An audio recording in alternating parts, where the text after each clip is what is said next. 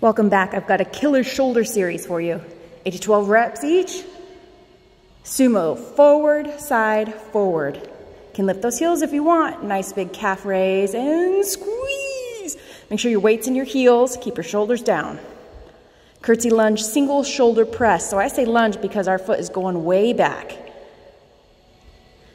Press with that one arm. Keep those abs braced. Here's that Arnold press, stopping at 90 degrees, coming back forward. When you're in that decline coming down, make sure it's nice, slow, and controlled. See how slow everything is? Here's a lateral raise combo out, and then through the center.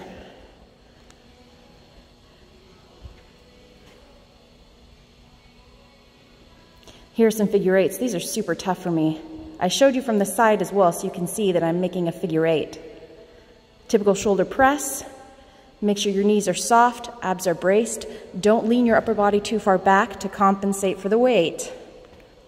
Here's another lateral raise forward combo. So side, forward, and slow. Side, forward, and slow. Follow for more.